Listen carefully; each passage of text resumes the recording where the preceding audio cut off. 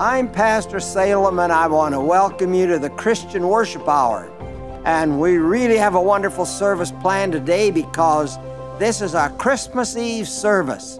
Just think, in 4 days we'll be in Christmas Eve, and that's the most wonderful time of the year, Christmas time. And so maybe while we're having our opening our letters and all of the rest of it, maybe you can call your friends and tell them to tune us in. This is Christmas, and this is a Christmas sermon, Christmas Eve. We're reading from Luke chapter 2 today, and this is the chapter in which we're told about the coming of the angels and the shepherds and the manger, and it's a beautiful story. And we're looking at chapter 2, and we're beginning with the 8th verse. And we're told, "And there were in the same country shepherds abiding in the field, keeping watch over their flock by night. And lo, the angel of the Lord came upon them, and the glory of the Lord shone round about them, and they were sore afraid. And the angel said unto them, Fear not, for behold, I bring you good tidings of great joy, which shall be to all people. For unto you is born this day in the city of David a Savior, which is Christ the Lord. And this shall be a sign unto you, ye shall find the babe wrapped in swaddling clothes, lying in a manger. And suddenly there was with the angel a multitude of the heavenly host, praising God and saying, Glory to God in the highest, and on earth peace, goodwill toward men." It's a beautiful passage of Scripture. And before I pray, every week we pray for a different country. And today we're going to pray for Israel. And while there is not persecution of Christians in Israel, we are told to pray for the peace of Jerusalem. And we know that our brothers and sisters in Christ in Jerusalem, the whole little country of Israel is under a real stress, and there's danger on every side. And God says, pray for the peace of Jerusalem. That's what we're going to do today. So, Lord Jesus, first of all, we want to thank you for Jesus.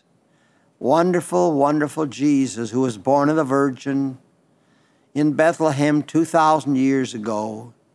He isn't a little baby anymore. He grew to manhood. And as a man in our flesh, except without sin, went to the cross, paid for our sins with his own blood on that cross. For without the shedding of blood, there is no remission of sins. So he paid that price because he loved us. And now it's Christmas Eve, and we're thinking about the birth of the Lord. But we think also the reason that he came. And he came for one reason.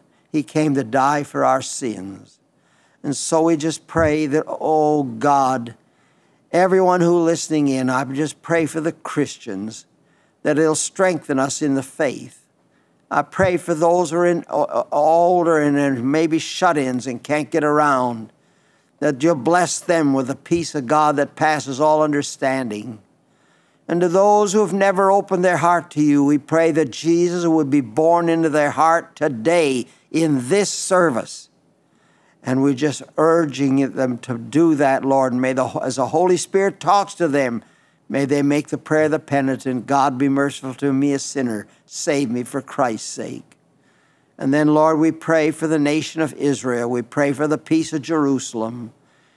Dark clouds hanging over the whole world and over that land too. And so we just pray that you'll turn their hearts to Jesus, that they'll trust the dear Savior and find strength in him, and that they'll give them peace. But Lord, we know really in our hearts there's not going to be any peace till the Prince of Peace comes. So we pray for protection and help for them.